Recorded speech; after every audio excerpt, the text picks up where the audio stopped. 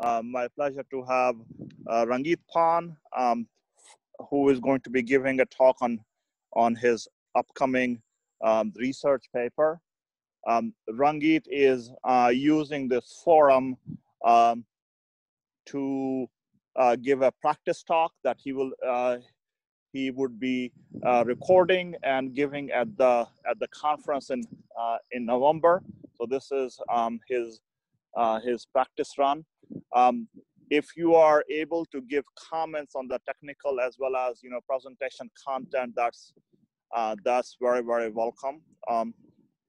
If there is if you have any questions that you would rather type in the chat privately, please do so as well.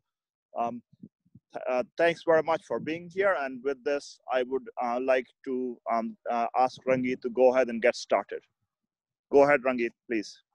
Thank you, Dr. Rajan. And actually, I was going to say the same thing. It was a kind of a practice talk we are planning. The actual talk will be given in the ISAC conference on November, unfortunately virtually.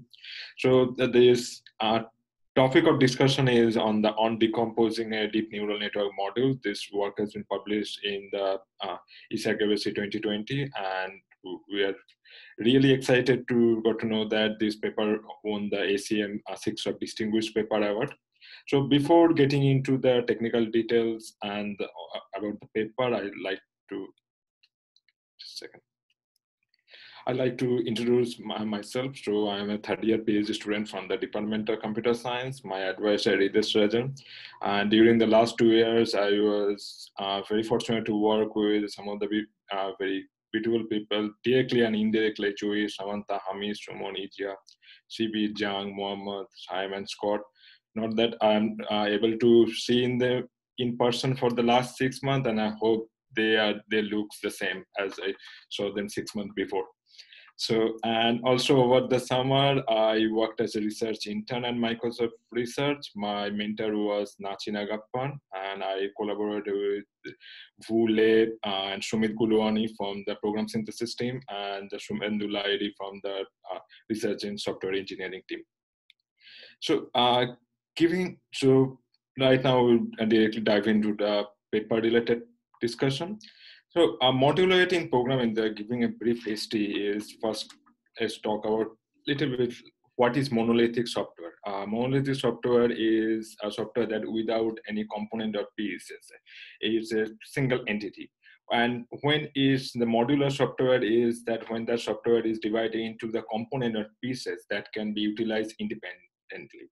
And modularity is the process that decomposes a monolithic model into components or modules. So some of the key benefits of modularity is the independent development, and development can be done without need from the change of the other components. And reusability, one of the key things, and modularity enables the replacement, and some point does the independent testing also. So this work presents the first step towards decomposing a monolithic deep neural network into modules so that the components of the deep neural network can be used to create another network. That approach also takes the first step towards enabling the replacement of feature and constant, and also reusability. So before going into the deep neural networks and the decomposition, I want to have this point and give us a very high-level definition of how deep neural network actually looks like. So deep neural network consists of 3 different layers mostly. First one is input layer, where the input is treated as a feature, and then the hidden layer, actually where the training happens. It consists of the nodes and edges. There is typically 2 types of edges. That is one that edges connect between the layers, and one is bias. Bias is the edge that represent the strength among all the neurons within that layer. And output layer, where the prediction happens, is at least in image recognition and the deep neural network specifically, this is represented as a probability.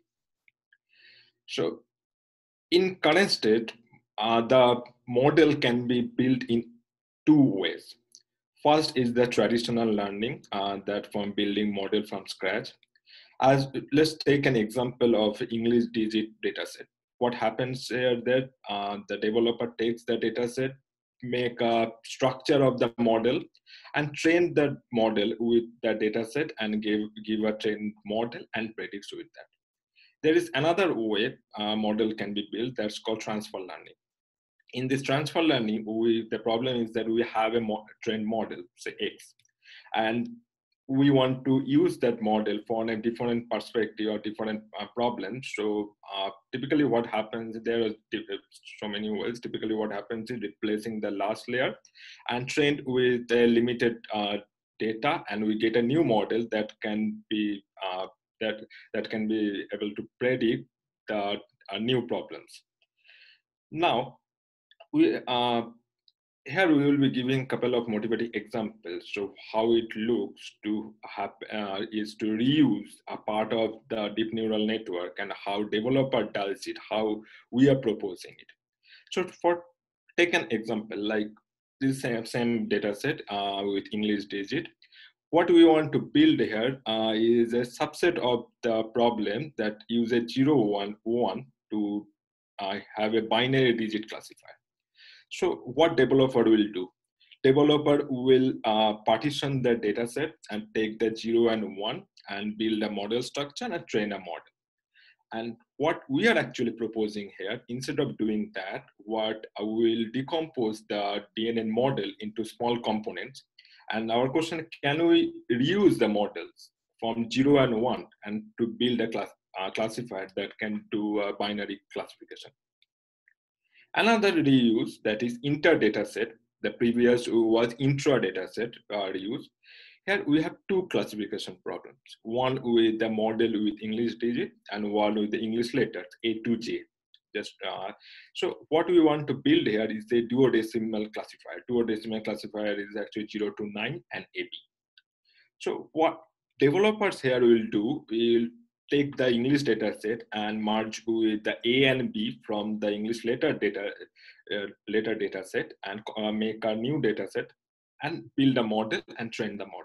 So instead of doing that, what we are proposing is that can we again decompose into smaller modules, take all 0 to 9 modules from the English digit data set and A and B for English letter data set. And can we make a module problem that can classify the duodecimal problem classification. There's another aspect of modularity is replacement. So let's take an example. If we have a DNN model that is doing a satisfactory job for classifying 0 to 4 and 6 to 9, but could improve its performance for 5, could we take the logic for classifying 5 for another DNN model and replace the faulty 5 with a new part?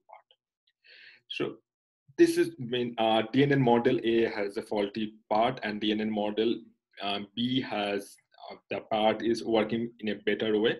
So we want to replace the 5 with the better model. So what developers will do here, realizing the replacement scenario in developer is really complicated. The developers might need to change the model structure of model A to match with the structure model B, which has the potential to change the model's air effectiveness from 0 to 4 and 6 to 9. Then they can replace the training samples for 5 used to train model A with those used to train model B. And finally, the modified model A would be trained with the modified training B. Instead of doing that, what we are trying to achieve here, we can decompose into smaller components and we just replace the component of that can classify the digit 5 from with the DNN model B module. So this is the overall approach of our work, and it is illustrated in this figure. Decomposing train DNN model into modules. In this work, we focus on the DNN models for multi-level classification problem. We will refer to single black box DNN model for all class as monolithic model. Our approach is decomposes this model into DNN modules, one for each level in the original monolithic model. A DNN module accepts the same input as the monolithic model, but acts as a binary classifier. So in the example, we'll go through this example with our approach, and here the goal is to, in the far left hand side, we have a classification problem that can classify the input 0 to 2. Is our problem, what we want to solve is that we want to decompose into 3 deep neural module on the far right that can classify that an input is 0 or 1 or 2. So first is the constant identification. Constant, the algorithm is for the constant identification. I'll go into more detail with the illustrated example. So what constant identify essentially identify those part of the monolithic model that contribute to a specific functionality or constant. To untangle the constant of output level, one could obtain a piece of deep neural network that can perform a certain tasks. For example, what we are doing here, like predicting us for a single class, and can hide the non-dominant constant to separate the constants. To illustrate, we have this example. The monolithic model has 3 tangled constants from 0, 1, and 2. The goal of constant identification step is to identify parts of the deep neural network that are responsible for classifying an image into 0, 1, and 2. Once we identify the parts of the deep neural network related to the constant, those parts still might contribute to other constants as well. So let's see how we do it. So we take the model. For this, we will be giving an example of how we identify the constant for the related to output class 0. We give the inputs related to output class. We get the which nodes are active and deactive, in the sense that we have an assumption with this approach right now is that we are using a model with the ReLU activation. So based on that definition, we give whether the node is active or inactive. So then we identify the edges incident to inactive, and our assumption is that if one node is inactive, there won't be any data flow or connection to that node. And also we identify the edges coming from inactive nodes, and we remove those edges and to build a small subgraph that has only the connection that is related to the input 0. Now, going into another till now, we have the functional constants. We have the small subgraph that can classify 0, 1, and 2. Now, the problem here is that this problem is become a unary classification problem. So irrespective of the input, the output will be for module 0, it will be 0, or for 1, it will be 1, because there is no connection left for the other. So that's where the concept is coming, like tangling identification. Tangling identification certainly recognizes the parts responsible other constant, while constant identification can separate the part of the network that contribute to a constant. It may not be able to make the separate part function. Using constant identification, we identify edges that are responsible for particular constant. However, remaining network can classify a single constant as all the edges corresponding to other constant removed or updated. And model predicts the dominant constant irrespective of the input that I told you earlier. Thus, the resulting network becomes a single classifier. This is akin to the removing the conditional and branch from a program that results in a subprogram that performs the functionality of the remaining branch, but does so unconditionally. To solve this problem, we bring back some of the connection from the non-dominant constant. For example, for this module 0, the non-dominant constant will be 1 and 2. And we applied a couple of algorithms for doing so, and we'll briefly describe each of them in the upcoming slides. So first problem we do an imbalance. So how we do that? First, we take the model, DNN model. We give the input related. Again, this example is for the building the module 0. input related to output class 0. We get all the inactive nodes and edges, and then we add some non-dominant inputs with the ratio 0 to 1. That means that if we have 10 input examples from the dominant class, we will have total 1 from the non-dominant class. And let's say the example will be better if we have 20 input examples for 1, then 1 from non-dominant class 1 and 1 from non-dominant class 2. And we add some edges back to that. There is 2 things can happen, that either some of the edges are added or some of the edges been updated. Those edges are already present in the dominant constant, but the value being updated when you try to add the non-dominant constants related edges. There's another approach we use that the only difference from the previous one, instead of using the imbalance creation, this problem is similar to the OA problem, where the problem in traditional machine learning problem, OA problem is classifying a single class and tell the other class, all the other non-dominant class as a negative classification. So here the only difference we do is that instead of the imbalance created, we do the same thing with the similar ratio.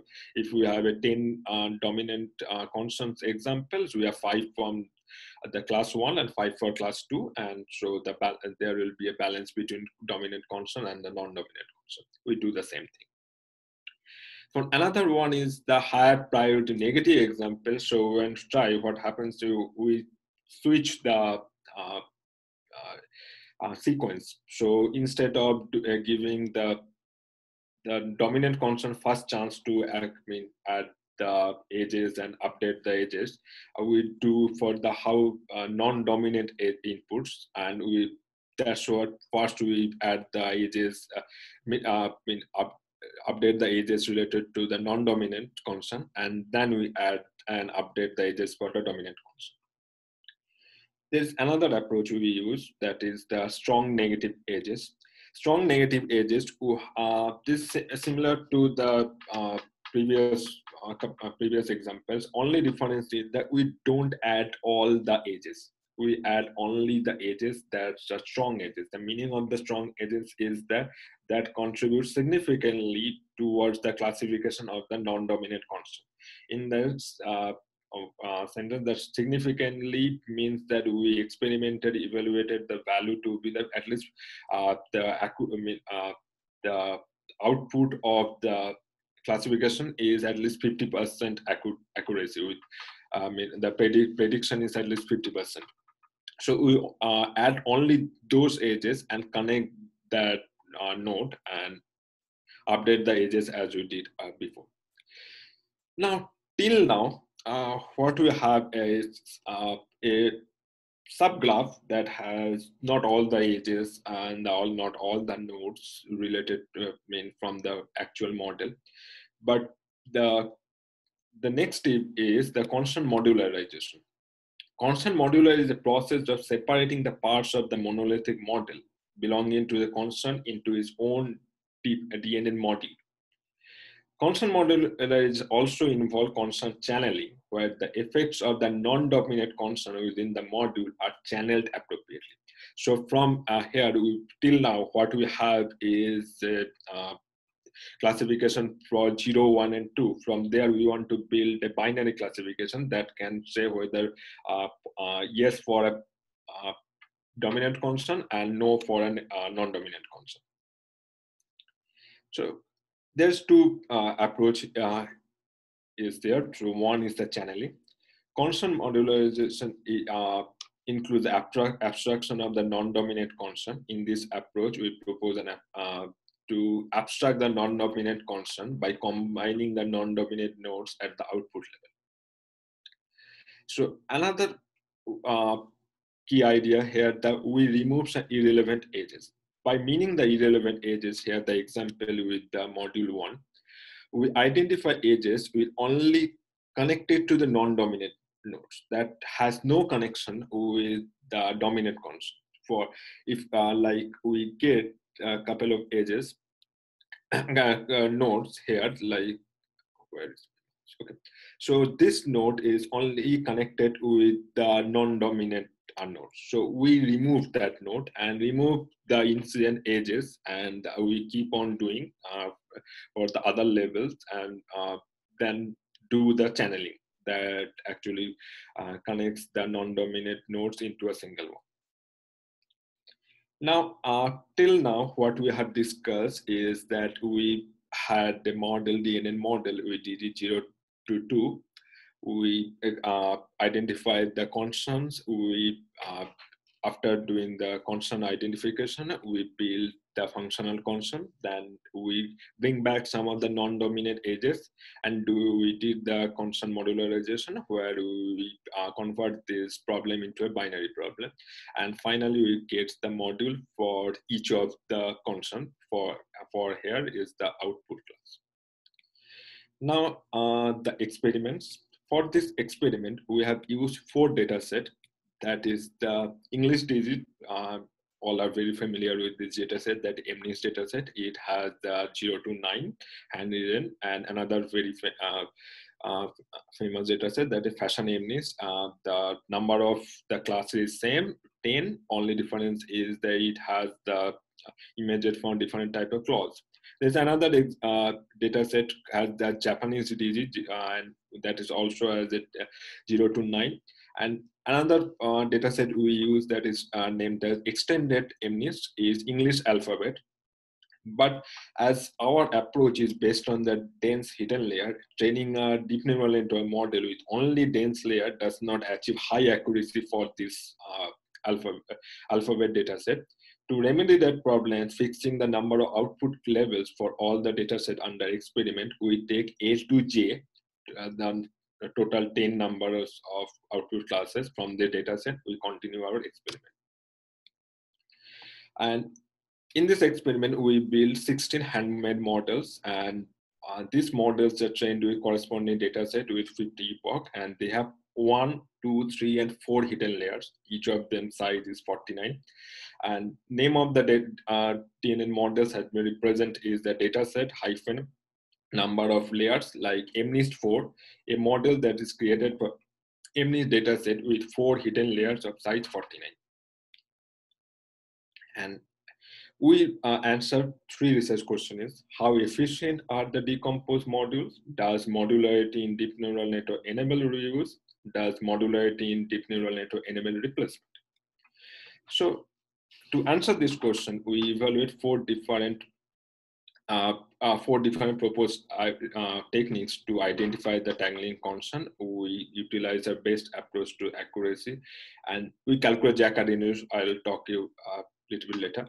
So what we do, we take the testing data set, we take the modules and calculate the modular's accuracy, that is the composed accuracy of the decomposed module. And we carried the experiments on all the 16, and for the different approaches, that for the tangling identification, we had 4 approaches, and constant modularization, we have 2 approaches. I'm not getting into this table. I have some key results here. So first, in this approach, select the tangling identification approach, which works for the best. We found that in case of accuracy, the strong negative edges does best for all of them. But when we tried to calculate Jaccard index between the modules, what we try to find here, I mean, how commons are the modules. We found that the value for the strong negative edges in the range of 0.6 to 0.7, but the best value we got for the higher priority negative, the value is around 0.1. So it means that the modules are really different. But what happens there is that it became again the unary problem when we added only the negative example first, then positive example. We got that information from the if we go back to this one, and if we can see in this, the most of the accuracy around 10%. So that means it can only calculate the accuracy for accurately for one class, and in fact it is irrespective of the type of input, it is saying yes for all of them. And now we find that with the model accuracy, and then we apply the channel modularization, and finally the best one was the removing the irrelevant edges. Then we find that the modules that perform the best in terms of accuracy for 9 out of 16 cases, and those it does not do, is the difference between the model accuracy and module accuracy very low, and the average difference of the accuracy, we are actually gain 0.03% of accuracy overall. So the next question is that does modularity in deep neural network enable reuse? So here, what we try to do, we divide the experiment into two parts.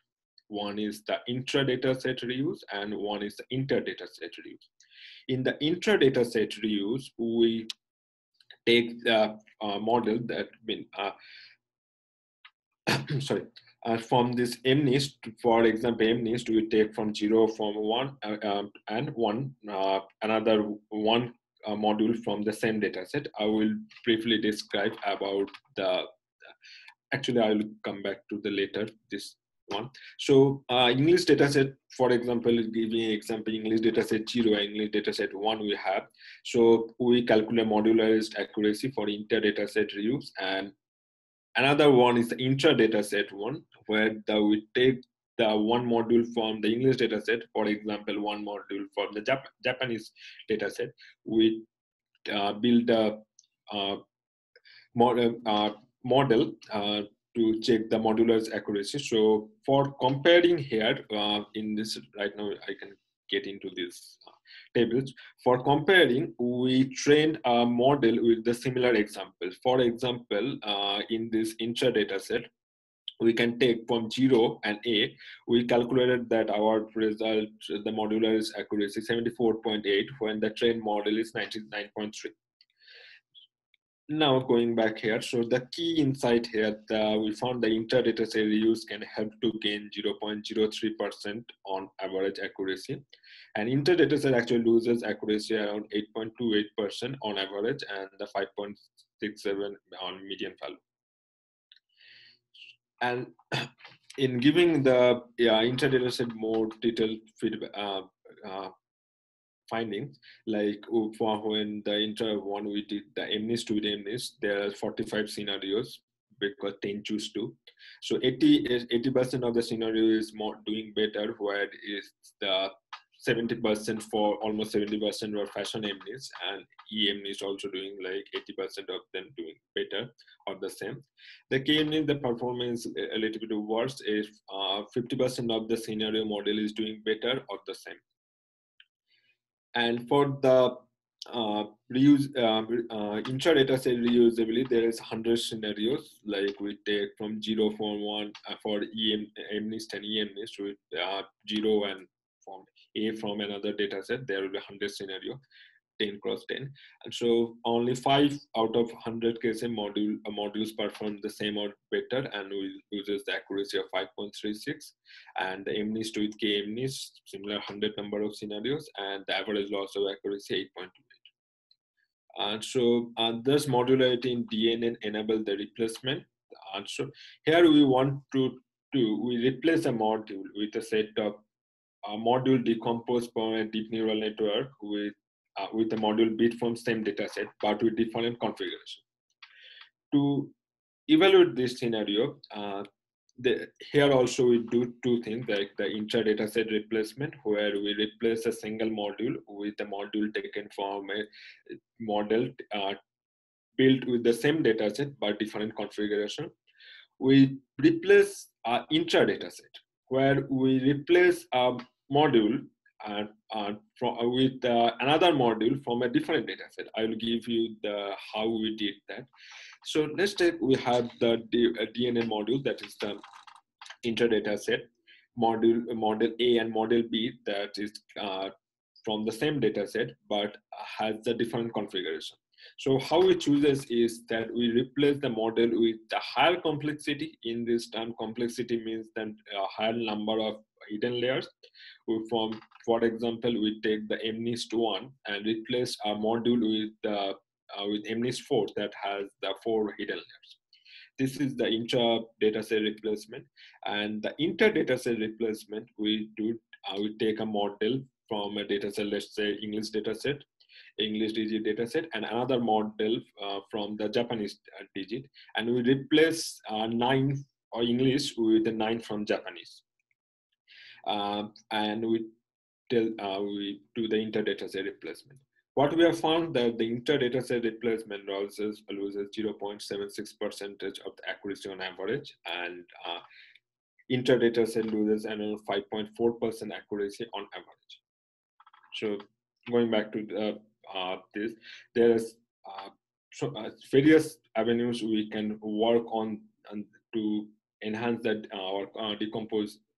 decomposition of deep neural network works. One is obviously increase in the performance. Better decomposition techniques would be needed, because we have found that some of the cases like replacement, there's significant amount of accuracy being reduced. And another one, currently the work is applying for the deep neural network with a certain assumption that has the dense layer and the ReLU as the activation for the hidden layer and the softmax for the logic layer.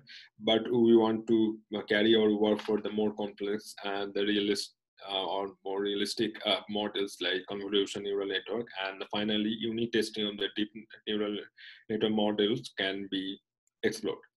So finishing my talk, we will talk about the decomposition of deep neural network, how we are doing the approach, and we answer 3 research questions like how efficient are the decomposed modules, and does modularity in deep neural enable reuse, and does modularity in DNN enable replacement. So thank you for giving me this opportunity to present my work, and I'd love to have some feedback and any comments. Yeah, thank you all. Thank you, Rangeet. And if there are any questions, maybe because we have time, we can just use the microphone. Hi, this is Nok. If you don't mind, I have a few questions. Mm-hmm. How do you expect the result to generalize? So you use specific variations of MNIST data set to answer the 3 questions, right? Mm-hmm. If I have totally different set of data, let's say I want to do the prediction of whether pedestrian would cross the road. Do you think that your answer to the 3 questions would generalize to other problem, or it's just specific to this MNIST data set? No, so the concept here can be generalized into the other aspect, even for the ML related prediction problems. But the current work that we have is works for the DNN with the image classification problems. So there is future works needed to go this work to have the implementation available for the ML problem that you talked about, whether the pedestrian will cross the road or not. Okay, sorry, let me be more specific. So let's say in the lower left corner column, right? You say that intra-data set reuse can help gain 0.03% average accuracy, right? So my question is, let's say if I apply this to a totally different set of data, do you think the gain would still be 0.03 or something around this region, or it would be, you know, totally different? I mean, I do think it won't be that much different, but I don't have any data to back it up for now. Okay. But if what I said, if it can be applied for other work, I mean other area of deep neural network, it should work. And there is not much difference, because the concept here is how the decomposition, how the constant identification or the tangling identification, constant channeling, the overall concept is the same. It will remain the same, but the implementation will have to be different, and that's where the difference of the accuracy might be, where if the implementation part. And overall, generally, I don't think there won't be big difference, but again, saying I don't have the data to back it up right now. Okay. So this is Ali. I have also a question. Can I ask? So just the first question, I have two questions. First question is that, can you explain the model that you had? So what kind of DNN you had? So I guess you had kind of MLP model. So kind of with 3 layers, or how many layers you have? Okay, so that's what I, okay. So, going back to the slides.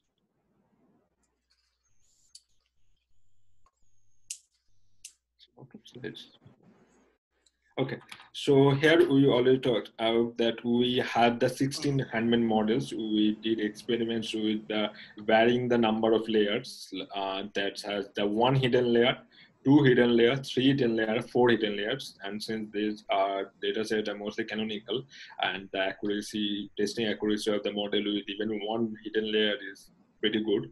So answering your question, we have the 4 different variation of the hidden layer, and with the 4 different numbers, and all for all the 4 data sets. So in total, we have 16 different combinations. Okay, great.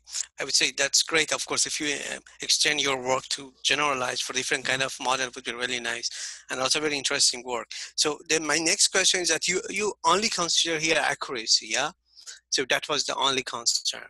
So may I ask if I have other concern like size of my network? I have some constraint. How would be that this modularization would helpful on that? Did you think about that? Or so if I have multi-goal like that, so the size of network is also very important. Size of network, yes, that's a really good question actually. So we didn't measure for all of them, but we find that again the Jaccard index, that was where for the difference between the modules.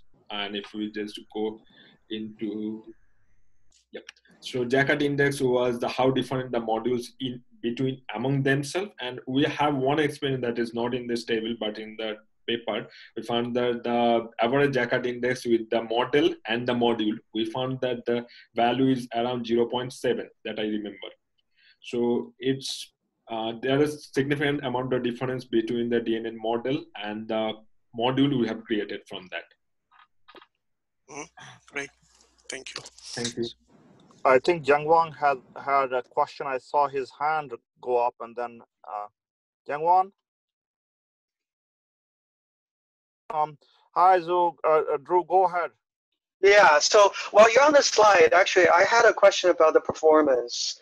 So I wasn't sure whether I got your message here. Is the message that, so the performance, I mean, from a learning point of view, the performance actually drops, right? Am I correct?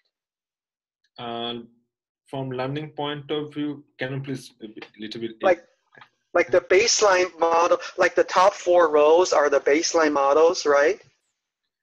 Top 4, so this is the model accuracy.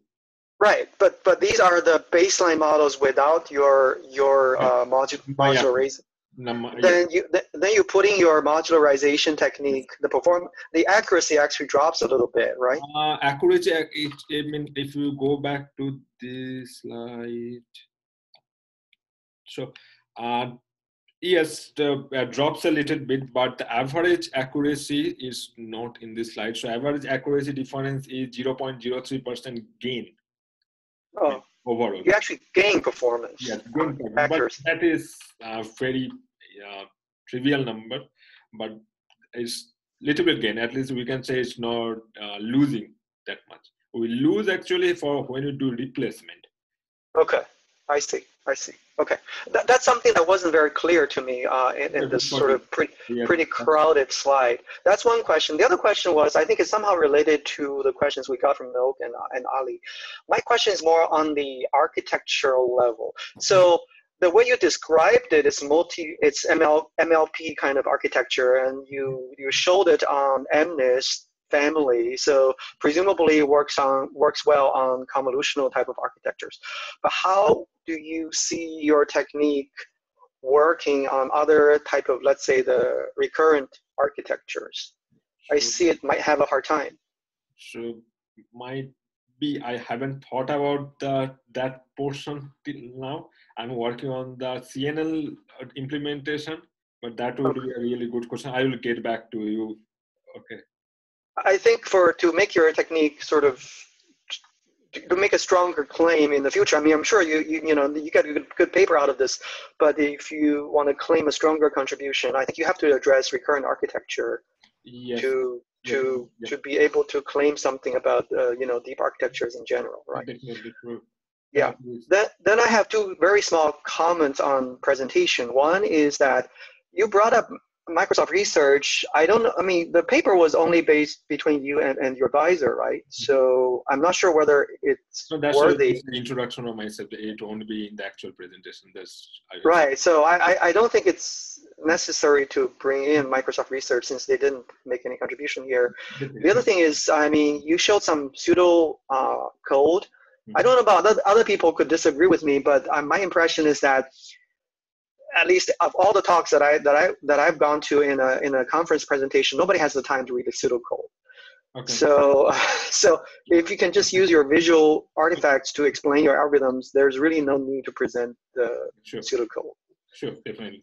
Yeah, it's just my 2 cents. Yeah, thanks a lot. Yeah, I'm done. Thank you.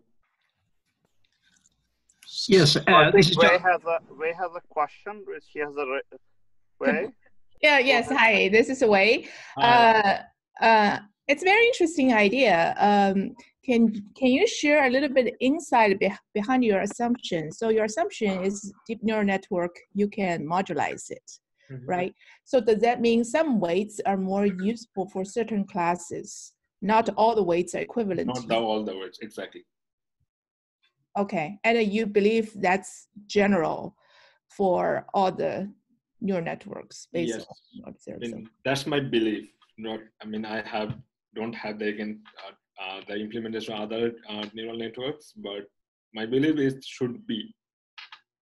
Even there are some works not related to the decomposition, but modular training also. There's a bunch of work there. That's where the training they do modularly by doing a training for a single class, and they keep on hierarchical way they build the training.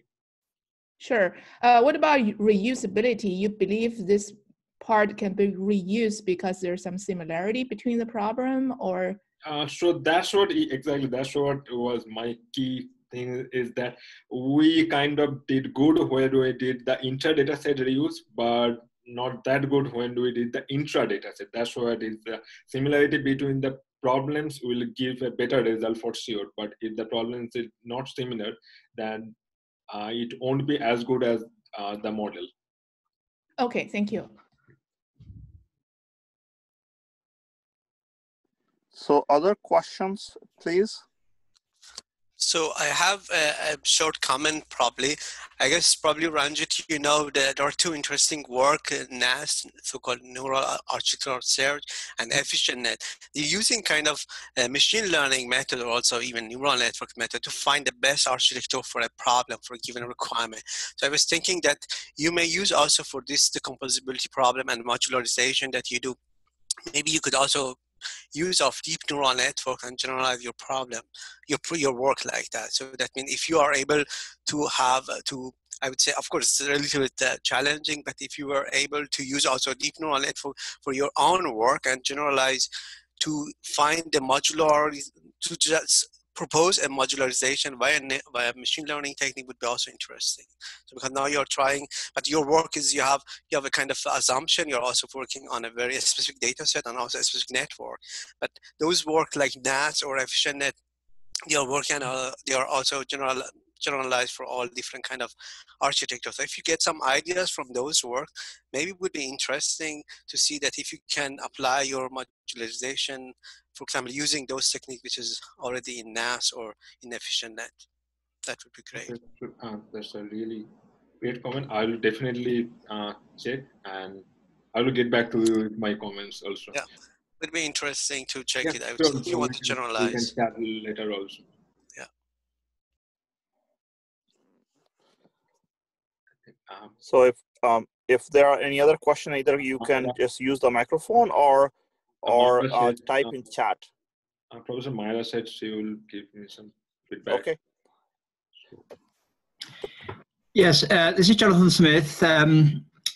I was a little confused during your talk, the way you use the concept of a module, because I was expecting it to be a breakup of the depth rather than the breadth. But really, I guess the way you're using the word module is, for those of us who teach in Canvas, the way they use the word module in Canvas, you just teach a little bit of the information in pieces. I don't know if there's a better way to express this distinction between a breakup of the depth, which is what I would normally think about modules in a program, and the breakup of the breadth across the range of training that you're doing. Yes, definitely. So when we actually, Dr. Rajan and we had this talk earlier about the hierarchical decomposition. So instead of breakup in the breadth, yes, that would be very nice, and to break up in different approach. So we are at that's the kind of future where I have it in mind too. Okay, that's good to know. Yeah, I'll be interested to see how that works out for you. Exactly the same discussion we had earlier with Dr. Rajan. Thank you.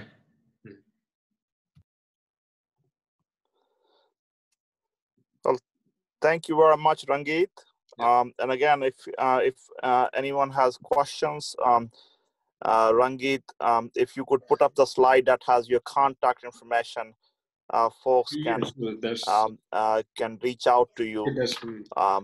Rangeet at the IST, I will just, and or maybe you can put it in the chat. He will look forward to comments on both the technical content as well as the presentation, and of course both of us are looking forward to future collaboration on this topic. Thank you again, everybody, and at this point I will adjourn the TADS Lunch and Learn. Next week we have an external speaker, Vipin Kumar from the University of Minnesota. He will be talking about physics-guided machine learning. I will be sending out a note. Well, Bridget will be sending out a note. If you can circulate within your department, I think that this is going to be a pretty interesting talk. Thanks very much, and have a good rest of the day, everybody. Bye bye now. Thank you.